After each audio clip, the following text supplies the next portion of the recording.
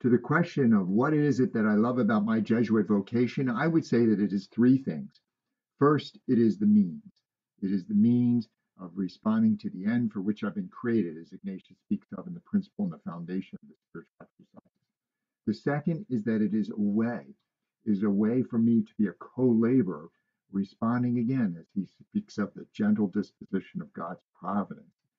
And thirdly, that it is dynamic.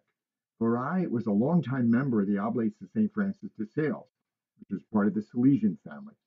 Salesian family takes its roots in St. Francis de Sales, who was a Jesuit product of Jesuit education. He did the spiritual exercises and maintained a Jesuit spiritual director throughout his life. The dynamism of our vocation speaks to how we continue to respond to God's love. And that's what I love about my Jesuit vocation.